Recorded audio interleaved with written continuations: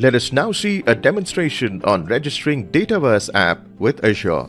First, click on More Services at the right-hand side of the screen under the Azure Services heading. Then, go to the search bar located beside App Services and search App Registrations.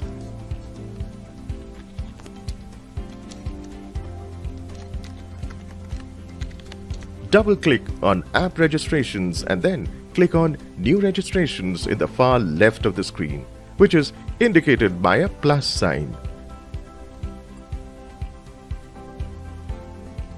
In the screen which appears, you have to register an application. Enter your name here. Let's use the name as Sample Example. Next, select who can use this application or access this API. Fill in the URI in the box below.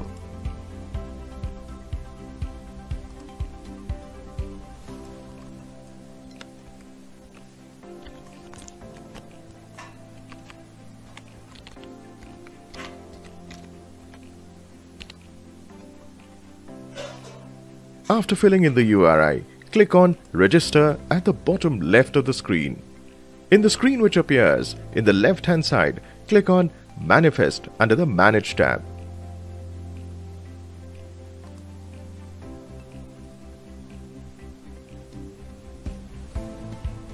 Scroll down and make changes in line number 25 and 26 from false to true.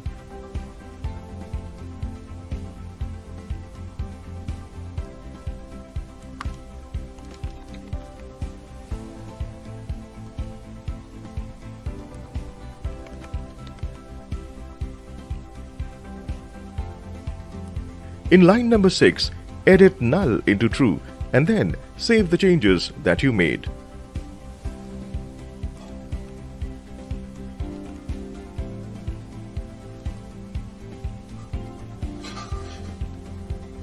After the application is successfully updated, click on API Permissions under the Manage tab.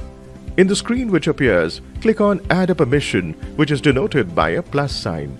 As you click it, you will be directed to Request API Permissions.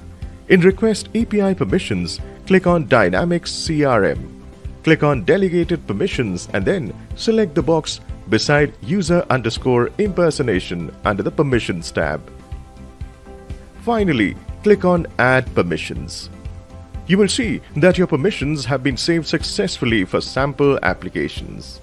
With this, we conclude the demonstration on registering Dataverse app with Azure. For more details, check the link in the description. Learn with Whizlabs.